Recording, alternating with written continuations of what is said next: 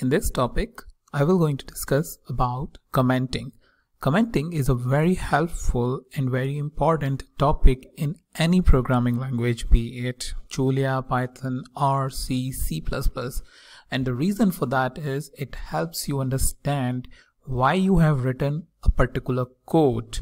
So what happens usually that when you are engaged into the coding, you know everything like what is a business problem, how you are solving that business problem, and what code that you have written, and the very next day even you can improve the code.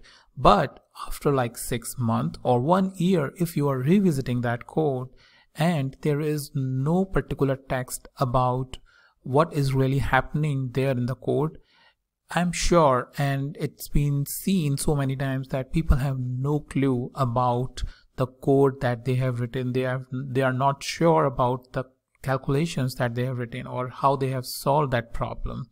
So to document everything that you have written in terms of business logic, in terms of calculations, loops, or anything, what you need to do, always comment, do a proper commenting of your code.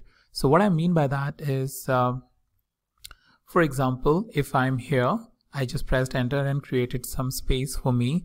And what I'm doing over here is I'm going to write a comment, and writing comments in Julia starts with hash.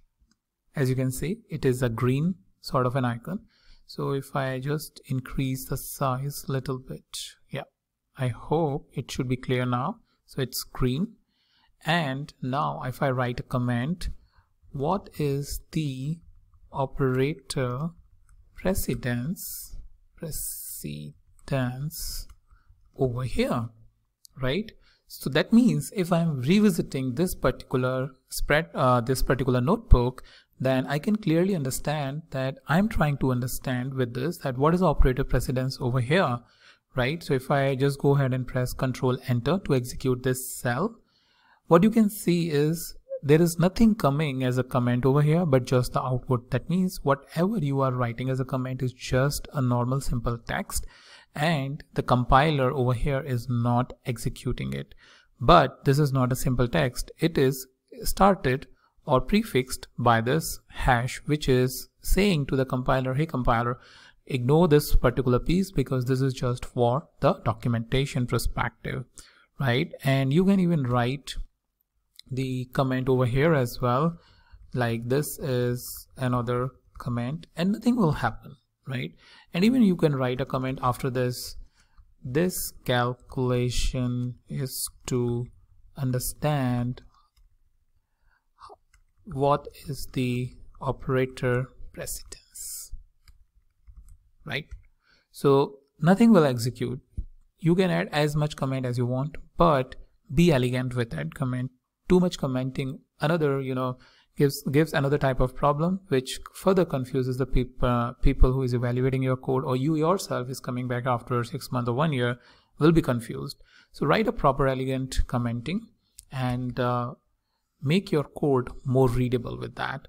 So for example, over here, if I want to write, isn't it better to write calculations in this way, right? And I can say over here hash, this is the arithmetic operator precedence in Julia, right?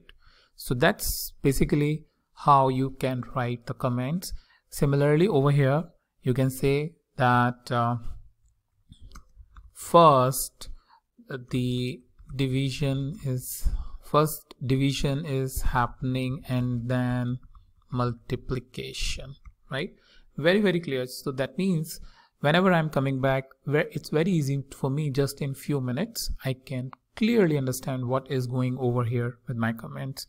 You can start your comment over here properly, you can add afterwards like I said, or at the end, but the whole idea is that you do proper commenting of your code so that your documentation is going side by side along with the coding, because afterward, once you are done with the coding, the documentation is really a pain, and to work upon that particular piece so that you are not having that pain later, always write some proper comments, and with practice I'm sure that you will become an expert in writing an efficient code which anybody can understand.